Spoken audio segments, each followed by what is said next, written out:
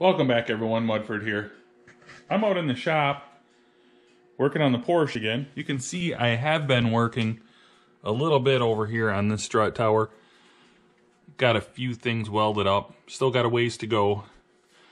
But I've decided now would be a good time to get some engine parts coming for this. Get some things ordered that might take a little while, and I can work on this while I'm waiting for parts. This is the Supercharged engine that I bought separate for this car. So I want to tear this down and have a look at it. We're probably going to do a lot to the top end. I'm planning on leaving the bottom end stock, but I need to get a look at the cylinders, make sure that's feasible. And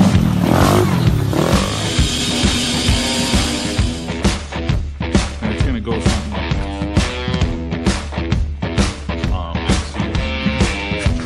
We're done here in the fender well.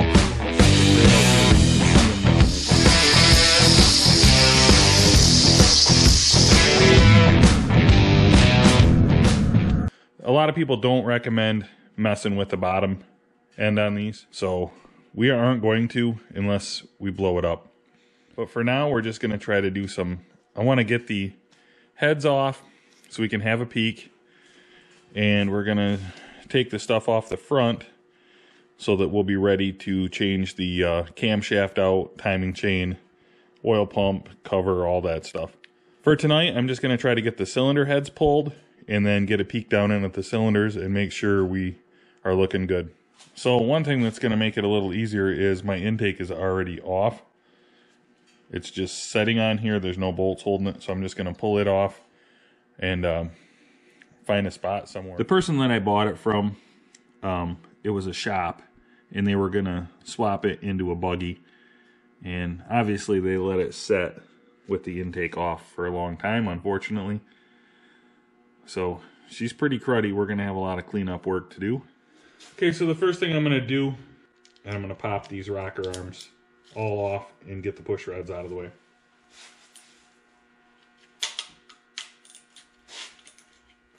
We're probably going to replace these. I know I have my other set for my Regal that has way lower miles, but we will put these away in order just in case.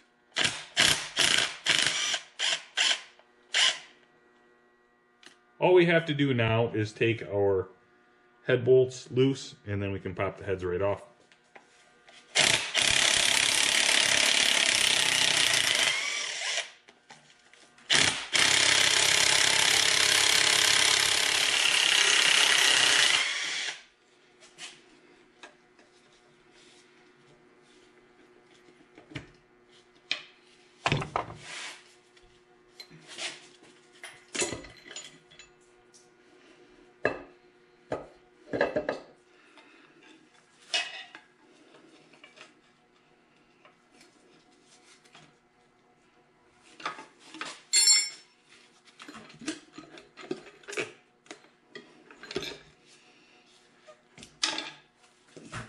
Okay, the cylinders that I can see in,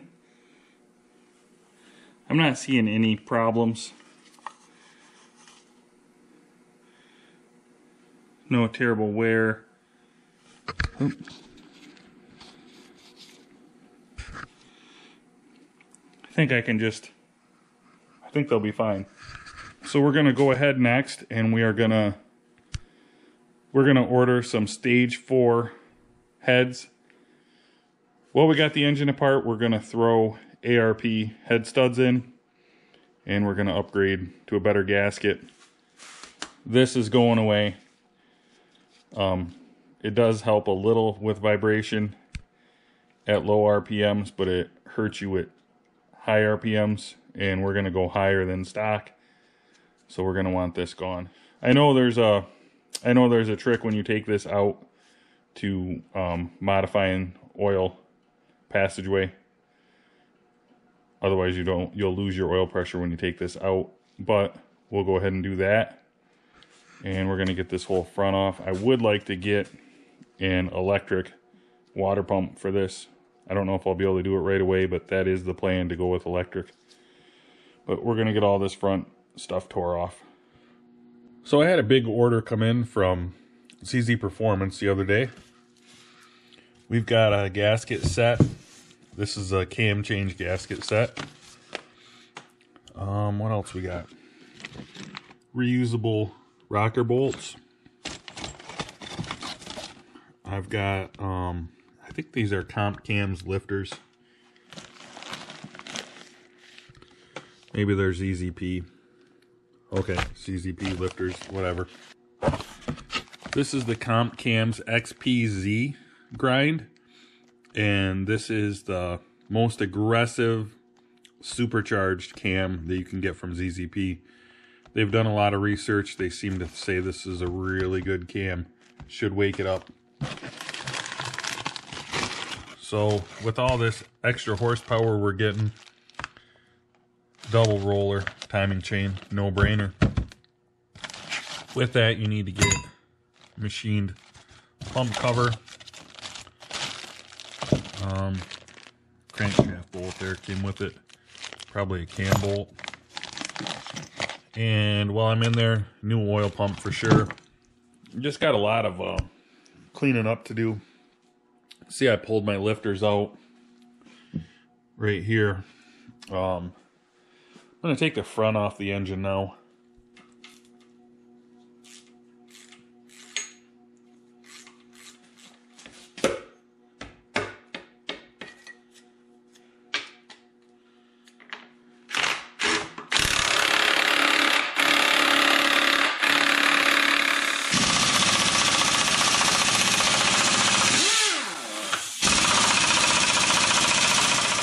Never had this much trouble with a crank bolt before. Okay, well, I struggled and struggled to get this bolt off. Let me tell you, it comes off with a lot of difficulty. Couldn't get it with the impact. That's got quite a bit of power. Heated it with the just a propane torch because I'm out of acetylene right now. Just could not get it to go. Tried putting a pry bar in here, but I couldn't hold it. Finally figured out I put a big screwdriver just big enough to fit through, and I got it sticking quite a ways in there, like maybe an inch in there on the block. You can see it's turning. There it is. Yeah, there's some kind of sealant right around there, and I don't think that helps things. Now we need to get in here with a puller. Just pulling the harmonic balancer and crank pulley off. I just used a puller that I had from Harbor Freight. It has some 1/4 inch 28 bolts that seem to thread in. And then it's coming right off.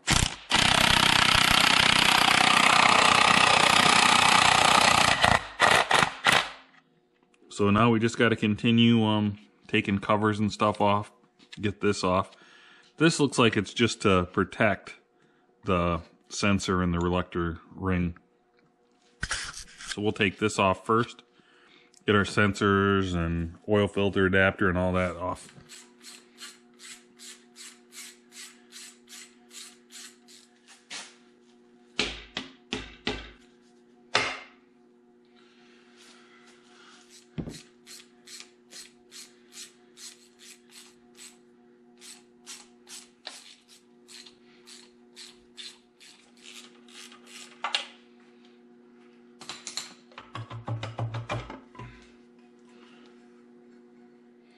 So because of our double roller, we're going to have to take this out to give us the depth back here, which we wanted anyway for higher RPMs. So this balance shaft will be gone. Our oil pump is in the front cover, and our cover for it is much thinner. Our new cover is milled down and it is thinner to clear the new timing chain.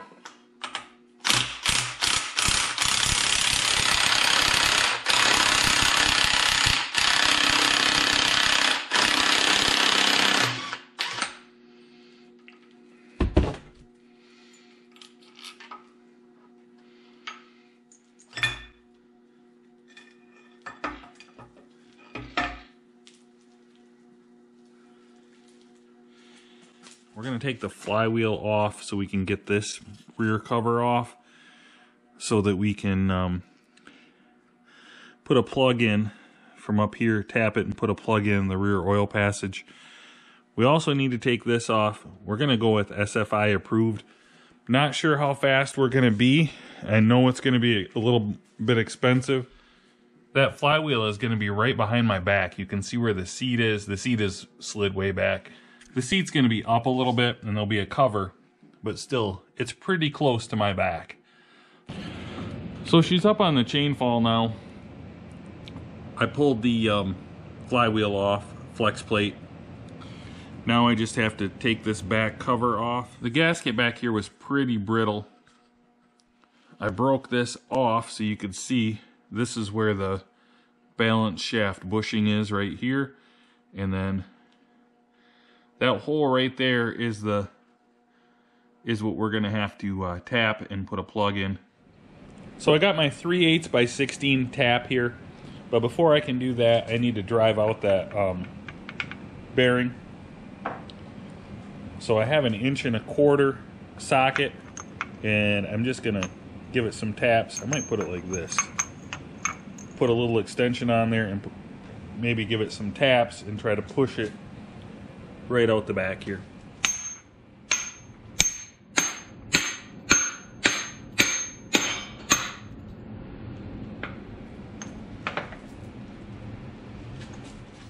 So once I drove the rear balancer shaft bearing out, then I put my 3/8 by 16 tap in there, and I'm working on threading that. Not sure how well you can see it, but I did get some good threads in there. I'm just gonna clean them up and then put my plug in. So I just used a 3/8 by 16 plug, and I put some red Loctite on it and got it tight in right there, and it is not going anywhere. So the way this back cover works is it let oil from these galleys here go up and into here, because those galleys are right here. I'm assuming there was a hole in the gasket right here where this was, and it let that go into that bearing. Now we can take our retainers off for our camshaft.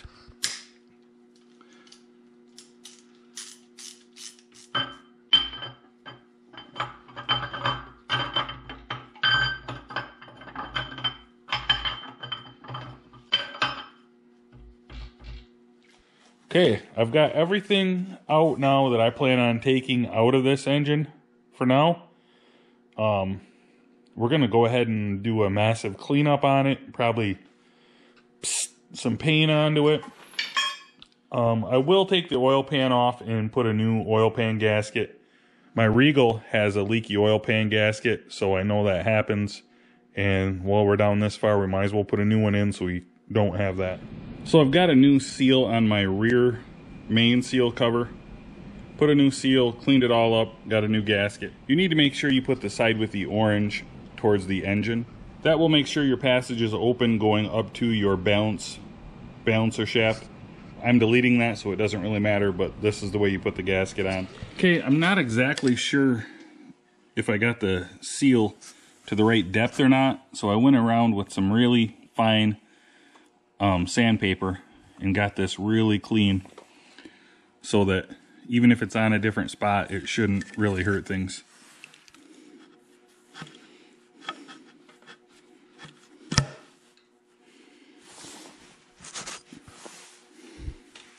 So I'm getting this engine together. I've got it all cleaned up now, painted. Now I'm gonna throw the new cam in.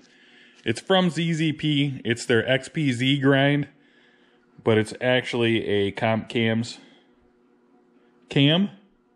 So we're going to go ahead and I'm going to get some assembly lube on everything and put it right in there. Unfortunately, my battery is just about dead, so I'm just going to have to tell you, and I'll show you when I get it in place, and hopefully this thing will get charged up a little bit by then.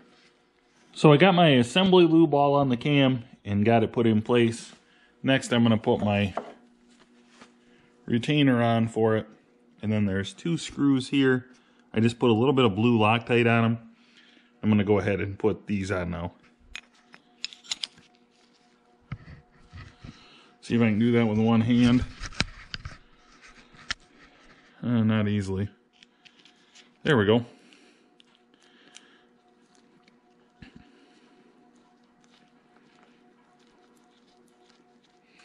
Then we'll just get these tightened up and we're gonna work on our timing set. Okay, this gear fits on really tight on the crankshaft. I just had a piece of pipe here that fit right over and still put pressure here. I didn't want to get out on the gears. I wanted to try to keep it close to the hub. So it's a little big, but it fits close enough. So I just wanted to drive it on and also with my other hand hold this and get it started. This is a real tight fit. The chain is real tight. This is actually one of the most aggressive supercharged cams you can get. So I'm just gonna dial it in at 0. So there's the 0 mark. I put it on there, and then there's a 0 here. I don't know if you can see it. It's really hard to see. And then it lines up with my tooth there, and we're good to go.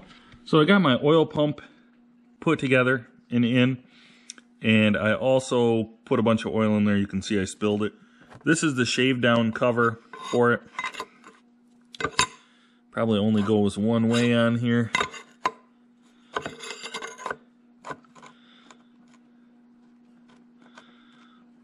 Like so. Just got to get our bolts, and of course I'm going to put some blue Loctite in these before we put this together. So I got the cover all tightened up, and now we're going to put it on. We have the extra thick gasket that comes in the kit because that is needed with the thicker gear set. So we're just going to go ahead and get the cover started.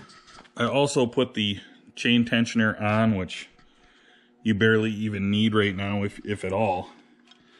Now we just have to make sure that our gasket stays aligned and we get this thing on the dowels, and then we can put a couple of bolts in. Got the front cover buttoned up, 6 bolts here, and then the rest are going to be on the water pump, and then there are some through the pan, but we're going to take the pan off and clean it out inside, clean it off outside, and I got a new gasket for that. But now I got this pump kit. It says volume, but it says it's an oil volume kit, but I think it's actually pressure, because what it's doing is it's got a different spring for the pressure to give you a little more pump pressure. It has a different spring in it with a washer and the plunger, and then there's also a new gasket. We're just gonna go ahead and get that on. So I've been struggling with the stupid battery on this GoPro. Missed a little bit while I was charging it. Don't have time to fool around. Really want to get this together. So I put the oil filter or extension housing cover, or whatever you want to call it, on. So I put the new spring in, the little washer, and then the plunger, the new gasket, pushed it in, and put these bolts on. Also put the camshaft sensor in. The crank sensor is on, and I put this cover. And I think this is a knock sensor over here. Put it in and the cover on. I can't find the one for the other side. Pretty sure there's one that goes on the other side as well. So I'll just show you one of these. I got these lifters from ZZ Performance. I'm just going to put some assembly lube on the wheel here. Roll it around. Get a little on the outside. Ugh. This stuff is a mess, of course, but that's what you want. It sticks to everything. But that's good because it'll stick to your engine parts. So I went ahead and put all the lifters in. I know you can see them. You can probably see them down in there. And then I put this on that holds them in place and keeps them from spinning. Keeps the wheel pointed the right direction with the camshaft. And it also is a little bit of a guide for the push rods. So I had to clean these up. These things were just full of dirt. Got them somewhat clean. I mean, there's still some oil in them, but that'll be fine. They'll be all oily again soon anyway. So I think I'm just going to call it for here. Next thing I have to do, I have not ordered my heads yet. I've been trying to figure out which heads to get. I think I'm going to go with the Millsy Motorsports Stage 3s. So I'm going to go ahead and get those coming. I'm going to go with the multi-layer gasket and head studs. And then I've already got a Gen 5 supercharger for this. I just got to pick it up. A friend of mine has it for me right now. I already bought it. Supposedly had some work done to it. We'll see. The plan is to have that. I guess I'm going to go with an intercooler now. We'll see. I'm probably going to do some kind of porting on the intake. I want to get this car. I'm hoping for 10s. I'm hoping to be able to run 10s consistently and maybe dabble in the single digits. Never gone single digits, so I'm really hoping for that. Thanks for watching. I'll be back with more on this. I'm also going to have some footage of quads. We're going on a winter hair scramble ride. Hopefully I'll get some good footage from that. Thanks for watching.